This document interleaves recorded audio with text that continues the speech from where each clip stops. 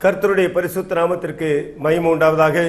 கர்த்தருடைய வார்த்தையை கேட்டுக்கொண்டிருக்கிற அருமையான சகோதர சகோதரிகளே, இந்த தேவ சமாதான செய்தியின் மூலமாக கர்த்தருடைய வார்த்தைகளை பகிர்ந்து கொள்கிறதுல பேராயர் பால் ராமமூர்த்தி ஆகிய நான் மகிழ்ச்சி அடைகிறேன்.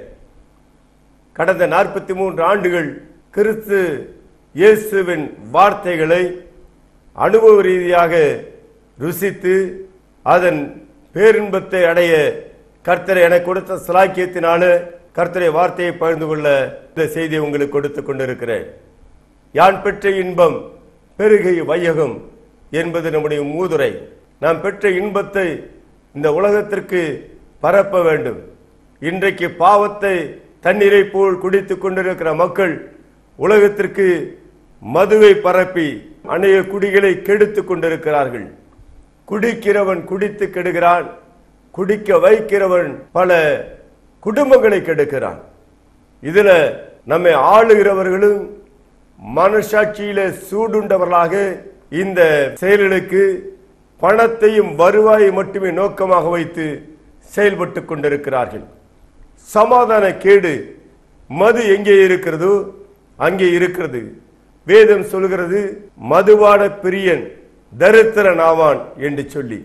இன்றைக்கு அநேக குடும்பங்கள், அநேக ஐஸ்வர்யவான்களுடைய குடும்பங்கள் தங்கள் வசதி வாய்ப்புகளை இழந்து போனதற்கு காரணம் மது. எனக்கு ஒரு மாமன் இருந்தார், சென்னையிலே வந்து அவர் கை நிறைய சம்பாதித்தார். ஆனால் மாலையில் அவர் தன் தொழில் கிடைத்த கலெக்ஷன் எடுத்துக்கொண்டு நேராக மது கடைக்கு செல்வார். எங்காவது சாலை ஓரத்தில் மதுவிலே மயங்கி விழுந்து கிடப்பார். அவர் கொண்டு வந்த பணத்தை எவனாவது கொள்ளையடித்து போவான். காலப்போக்கில் அவர் கடன்காரனானார். அவருடைய பிள்ளைகள் தங்கள் வாழ்க்கையிலே படிக்க தீர்மானித்த அளவுக்கு படிக்க முடியாமல் போனார்கள். அவர் மனைவி மனம் நொந்து வியாதிப்பட்டு மரித்தே போனார். இன்றைக்கு வம்சம் சீரழிந்து போய் கிடக்கிறது. காரணம், குடி ஒரு குடியை மட்டும் கெடுப்பதில்லை, ஒரு வம்சத்தையே கெடுக்கிறது. கர்த்தருடைய பரிசுத்த நாமத்திற்கு மகிமை உண்டாவதாக. குடிக்கிறவன் ஒளிப்பிடத்துல பாவங்களை செய்கிறவனாய் இருக்கிறான். குடித்து விட்டு செலவுக்கு பணம் போதாத நிலையில மனைவிடத்துல சண்டையிடுகிறான். குடும்பத்துல சமாதானக்கேடு உண்டாகிறது. இதற்கெல்லாம் காரணம் மது. வேதம் சொல்கிறது, மதுவான இரத்த வர்ணமாய் இருக்கும், மெதுவாய் இறங்கும், முடிவில் பாம்பை போல் கடிக்கும், விரேனை போல் தீண்டும் என்று சொல்லி. யாருக்கு காரணம் இல்லாத காயங்கள், யாருக்கு இரத்தம் கலங்கின கண்கள், யாருக்கு வேதனை, யாருக்கு துக்கம்? மதுவானத்தை விரும்புகிறவனுக்கும் அது இருக்கும் இடத்துல தாபரித்திருக்கிறவன் தானே என்று சொல்லி நம்முடைய சத்திய வசனங்களை நாம் வாசிக்கிறோம். அருமையானவர்களே, மதுவானத்தை வெறுக்க, மதுவை ஒழிக்க, மதுவுக்கு விரோதமாக மனதை திடப்படுத்திக் கொள்ள மனிதன் அவசியப்படுகிறான். காரணம், தேவன் அவனுக்கு கொடுத்த ஞானத்தை சீர்குலைக்கிற, தேவன் அவனுக்கு கொடுத்திருக்கிற ஆரோக்கியத்தை சிதறடிக்கிற, தேவன் அவனுக்கு கொடுத்திருக்கிற வாழ்வியலை அழிக்கிற காரியங்களை இவன் செய்யும் போது அவன் தனக்குத்தானே பாவம் செய்கிறவன் அல்ல, அவன் சமுதாயத்துக்கு விரோதமாய் பாவம் செய்கிறவன் அல்ல, அவன் தன்னை படைத்தவருக்கு விரோதமாய் பாவம் செய்கிறான். இன்றைக்கு மதுபானத்தை தெய்வத்திற்கு படைத்து விட்டு குடிக்கிற கொடிய பழக்கம் நம்முடைய தமிழ்நாட்டில் இருக்கிறது. சில சாமியார்கள் மதுவில மயங்கி திரிகிறதை நாம் பார்க்கிறோம். படித்தவன், உயர் அதிகாரத்தில் இருக்கிறவன், உயர் அந்தஸ்தில் இருக்கிறவன், இவனெல்லாம் கூட மதுவினாலே மக்கள் மனதில் சீச்சி இவன் மனிதனா என்று எண்ணத்தக்க விதத்தில் சீர்கெட்டவனாக காணப்படுகிறான். அவனுடைய எதிர்காலம் சீரழிந்து போகிறது.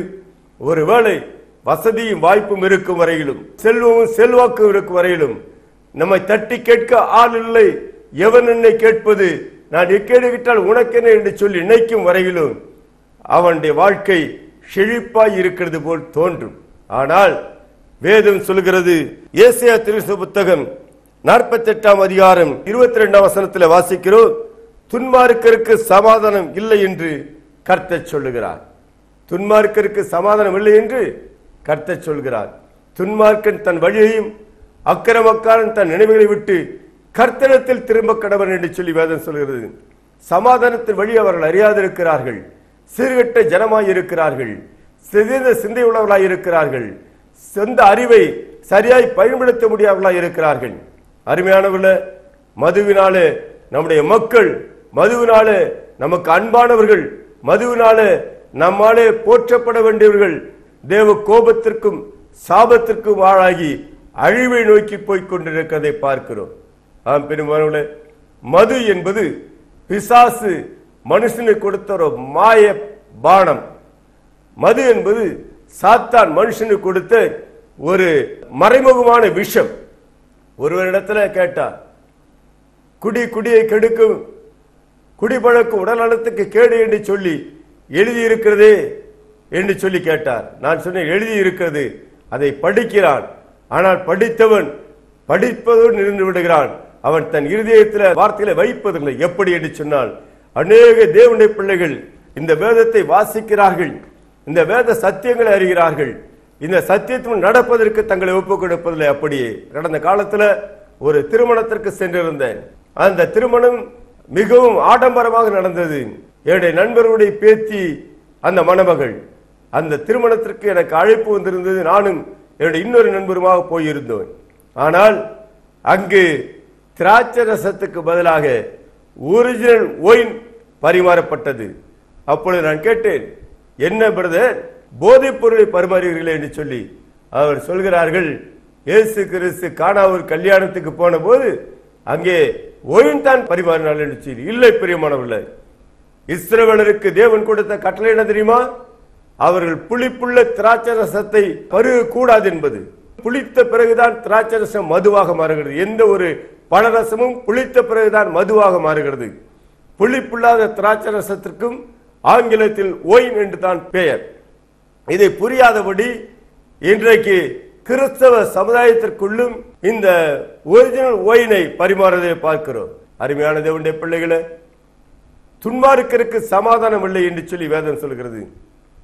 மது குடிப்பவன் துன்மார்க்கன், மது குடிப்பவன் தன் சொந்த சிந்தையை இழக்கிறவன். சமீபத்தில் கூட ஒரு செய்தியை டிவி மூலமாக நாம் பார்த்தோம். ஒரு தகப்பன் மது அறிந்துவிட்டு தன் மகளை பாலியல் பலாத்காரம் செய்தான். அது நிமித்தமாக அவனுக்கு தண்டனையும் கிடைத்தது. காவல்துறை நம்முடைய நாட்டில் தீமையை விட்டு மக்களை நன்மையான வழி நடத்துவதற்கு காவல்துறை. ஆனால் இன்றைக்கு மதுக்கடைகளுக்கு அந்த காவல்துறை பணியாற்றி கொண்டிருக்கிறது. மனுஷனுடைய அழிவுக்கு அந்த காவல்துறை பணியாற்றி கொண்டிருக்கிறது. அரசாங்கம் மக்களை வாழ வைக்க, மக்களை நேர்வழிப்படுத்த, அதற்குத்தான் நமக்கு அரசாங்கம் தேவை, அதற்குத்தான் ஒரு தலைவன் தேவை, அதற்குத்தான் அமைச்சர்கள் தேவை, அதற்குத்தான் அதிகாரிகள் தேவை. ஆனால் அப்படிப்பட்ட மதிமயங்கி கிடக்கிற கொடிய காலத்தை பார்க்கிறோம். அருமையானவர்களே, இதற்கு காரணம் என்ன தெரியுமா? இயேசு சீக்கிரம் வரப்போகிறார். அநியாயம் செய்கிறவன் அநியாயம் செய்யட்டும், நீதி செய்கிறவன் நீதி செய்யட்டும். இதோ சீக்கிரம் வருகிறேன், அவனுடைய கிரியைக்கேற்ற பலன் என்னுடைய கூட வருகிறது என்று சொன்னார். அவர் மனுஷன் செய்கிற கிரியைகளுக்கேற்ற பலனோடு சீக்கிரம் வரப்போகிறார். இந்த உலகம் அக்கிரமக்கா சிந்தைக்குள்ளே இந்த உலகத்தின் தேவனாகிய பிசாசு ஆட்சி செய்து கொண்டிருக்கிறான். நம்முடைய கர்த்தரோ பரலோகத்திலிருந்து தமக்கு சித்தமானதெல்லாம் பூமியிலே செய்து வருகிறார். தம்முடைய பிள்ளைகளை அவர் காக்க வல்லமை உள்ளவராயிருக்கிறார். கர்த்தருக்கு மகிமை உண்டாவதாக. இந்த ஏசாயா புத்தகம் 48ஆம் அதிகாரத்தில் என் கற்பனைகளை கவனித்தாய் நலமாயிருக்கும், அப்பொழுது உன் சமாதான நதியை போலும் உன் நீதி சமுத்திரத்தின் அலைகளை போலும் இருக்கும். இன்றைக்கு சமாதானம் இல்லையா? நதியை போன்ற சமாதானம். இன்னைக்கு நீதியற்ற ஆளுகைக்குள்ளே அவதிப்படுகிறோமா? இந்த நீதி சமுத்திரத்தின் அலைகளை போல நம்மேல் புரண்டு புரண்டு வந்து கொண்டே இருக்கும். காரணம், ஆண்டவர் வாக்கு பண்ணி இருக்கிறார், பேர் நம்ம விட்டு அற்று போகாமலும் அழிக்கப்படாமலும் இருக்கும். இன்றைக்கு அநேகருடைய பெயர்கள் அற்று போயிருக்கிறது, அநேக வம்சங்களுடைய பெயர்கள் அழிக்கப்பட்டு இருக்கிறது, முகவரியற்று போயிருக்கிறார்கள். ஒரு காலத்தில் கீர்த்திக்கும் புகழ்ச்சிக்கும் பங்காளியாயிருந்த குடும்பங்கள் தங்கள் ஊரையும் தங்கள் வீட்டையும் விட்டு வெளியில போய் கூலி வேலை செய்கிறதை பார்க்கிறோம். எஜமானர்களாக இருந்தவருடைய வம்சம் மதுவினாலே சீரழிந்து கெட்டு போயிருக்கிறது.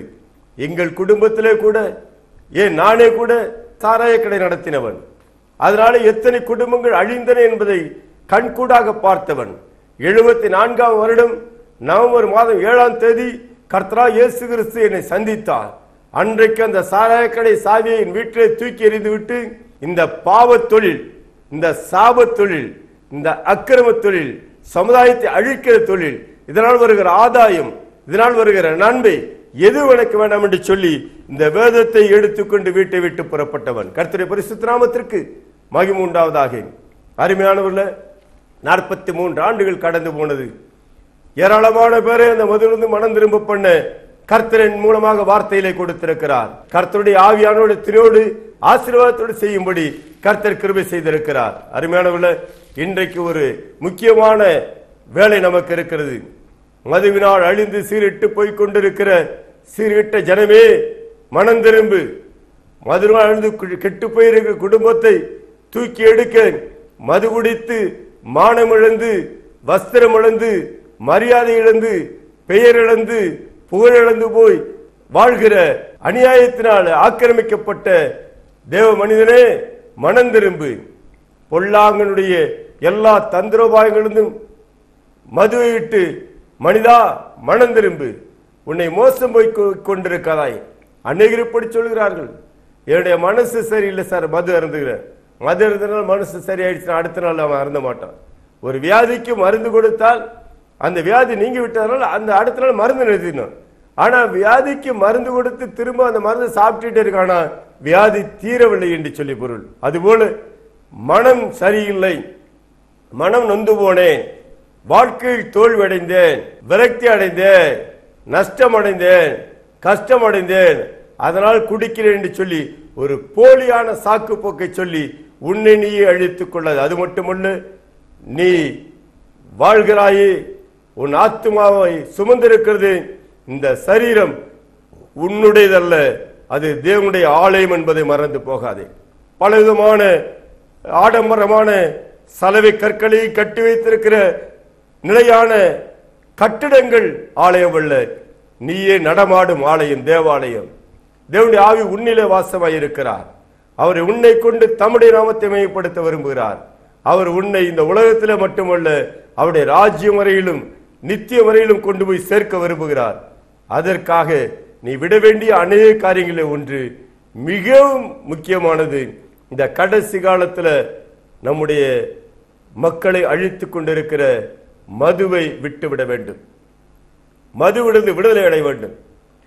சொல்கிறார்கள், மது ஒழிக்க நாங்கள் விழிப்புணர்வு. விழிப்புணர்வு அல்ல, மது ஒழிக்க, மதுவை ஒழிக்க வேண்டும். கர்த்தருக்கு மகிமை உண்டாகட்டும்.